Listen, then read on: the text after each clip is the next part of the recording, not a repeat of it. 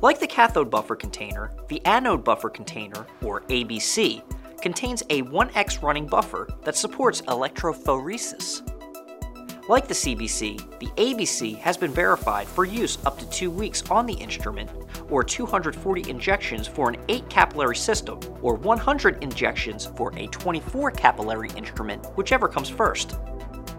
The ABC comes in a sealed plastic bag. If any pooling of liquid is observed in the bag, contact your local Thermo Fisher Scientific representative. Allow the ABC to come to room temperature. Remove the ABC from the shipping bag. The ABC also has a plastic film sealing the container. Prior to removing the plastic film, tilt the ABC to the side so that most of the liquid is in the larger compartment. Ensure that the buffer level is at or above the fill line. Then remove the plastic seal. If you remove the plastic film prior to tilting the liquid to one side, use a 1 milliliter pipette to transfer buffer from the small to the larger compartment. Note the 4 plastic feet that stick out on the sides of the ABC. These correspond to 4 ledges on the instrument.